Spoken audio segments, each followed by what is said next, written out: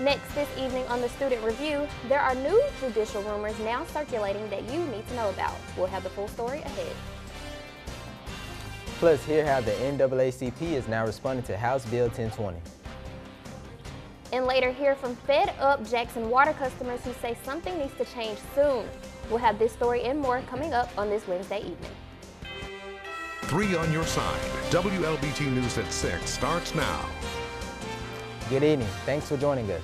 If you scroll through social media or maybe even attended some recent political events in Madison County, you may have heard about judicial redistricting.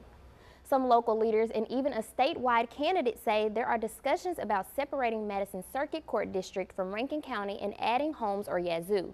Lawmakers will be tasked with drawing the judicial district lines in 2024. Party primaries are 2 weeks from today, and absentee voting is now underway.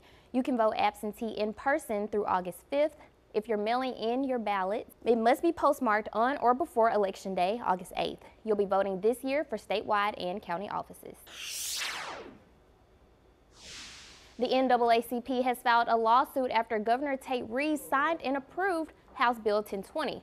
3 on your side's Ariana Sanders has more now.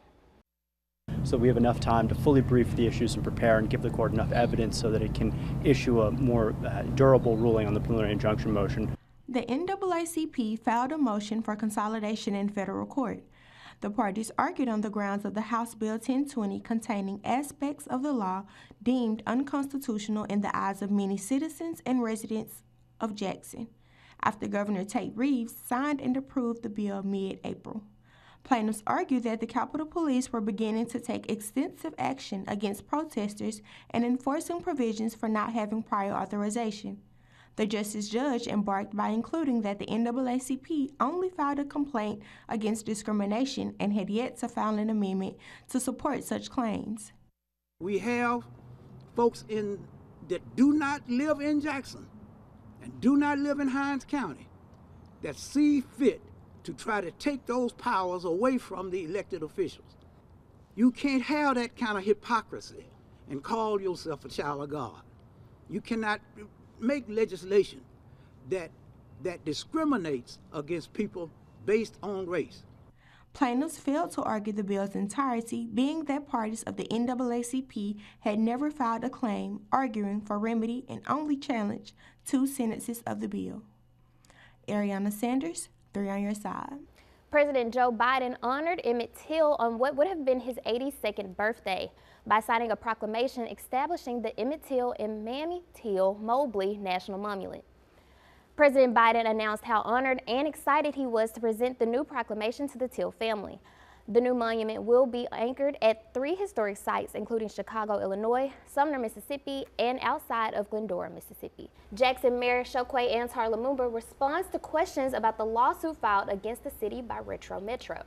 That's the company accusing the capital city of breaching its contract with them by voting to terminate its lease with the company. When the city signed its lease with the company back in 2011, it was for a 20-year agreement. Retro Metro purchased a portion of the Metro Center Mall. The city of Jackson had been using the space for offices and work purposes. It's where the Jackson Police Department Precinct 2 was housed. Now city leaders have voted not only to end their agreement with the company, but also to vacate the facility. A federal hearing was held over Jackson's water funding. 3 on your side, Jonathan McGee reports. But it's always great to hear feedback. I wish I get it directly as opposed to in courthouse, but I think a lot of those points were very valid. The ongoing court case over the water crisis continues in the capital city.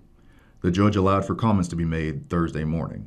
One of the speakers, Andy Kirkin of the U.S. Water Alliance, said that although there is an advisory for Jackson's water, it is overall safe. This advisory extends to pregnant women and children under the age of 5. One point that he did caution the city on is the risk of chlorine gas spreading to a nearby neighborhood, but he added that the risk of this happening is low. This is vastly contrasted by the passionate presentation by Tori Martin, who is a city attorney in Jackson. She showed pictures of brown water to the court and said that the city needs to do better about this water, stating that people are scared to use it due to health concerns. She made calls for more transparency from city leaders and raised concerns about where the money is going on this water crisis, calling into question the credentials of officials overseeing the issue. This is going to be a long process, and there has to be ways to address grievances that people may have. The water here in the capital city is a never-ending conversation. I got the chance to speak with a Jackson resident about his experience and what he wants to see done in the future. If you live in Jackson, then there's no doubt that you've experienced water problems. Residents say they can't do everyday tasks in their home, such as cooking, showering, or taking a simple sip of water without worrying about if the water in their home is safe to use. It's been oily and soapy and coming out the faucets. We buy the water, but we kind of concerned about, the shower and taking baths and things. You had to put a little bleach in your water and stuff, and you had to boil your water. One of Dickerson's concerns is constantly having to buy bottled water. He says it's starting to add up. He also is concerned that the water could be causing him health problems. Yeah, when we take a shower, I'm not sure, but I get a lot of bumps on around my ankles and things, and my feet. So it's a concern of mine. Another issue is poor communication between officials and residents. Residents are told that their water is safe, but their water is showing a different story. You call and they keep saying it's safe to drink. They know this water in Jackson ain't safe to drink. They got all these millions of dollars to fix this problem, and he keep talking about it's fixed and this and that, but we know. Dickerson says the only thing he wants to see is the water problem solved. I want to see it fixed. I don't want to keep saying it's safe to drink when it's not safe to drink. Fix it. Dickerson is hoping for more transparency between residents and city officials in the future. Imagine not having consistent access to food for every person in your household. It is a sad reality for many Mississippians. 3 on your sides, Caleb Harris has more now.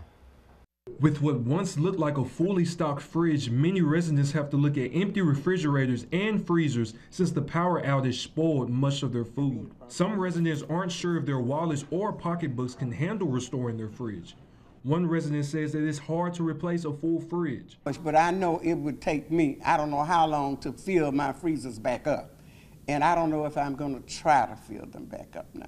Many residents like her make too much money for government assistance, but not enough to restock their fridge. Your complaints and needs do not fall on deaf ears, as Councilman Kenneth Stokes announced a new aid that will help restore food and other essentials. We hope to have gift cards at a store. If you can't go to the store, we'll go pick up what you need. But we must help the needy.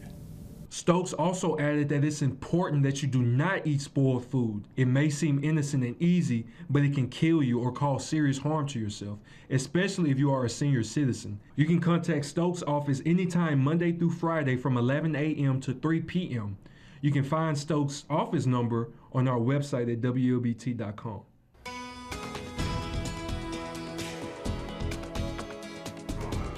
And so far, it's been rather nice out there for us as we take a look from Bank of Forest in Forest, Mississippi. Right now, currently, clear skies and plenty of sunshine out there. Temperatures across the viewing area. Jackson, 83, it feels like 86. Natchez, 81, feels like 86. So the air temperature where it is, our feels like temperatures are a bit warmer currently. The hourly forecast shows us rising into the middle to upper 90s today, getting plenty of sunshine. A few high clouds can't be ruled out, but of course, there's those triple digits feels like temperatures making their way in after 1 p.m. Of course, we'll get to more news and weather coming up.